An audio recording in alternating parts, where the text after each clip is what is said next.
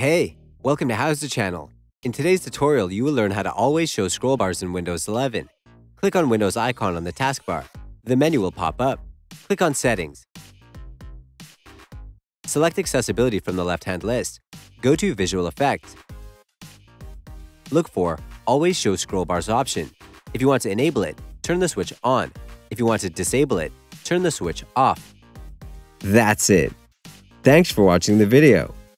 Please like it and let us know if you used any of our tips and tricks. Subscribe to our channel. We upload new tutorials every day. See ya!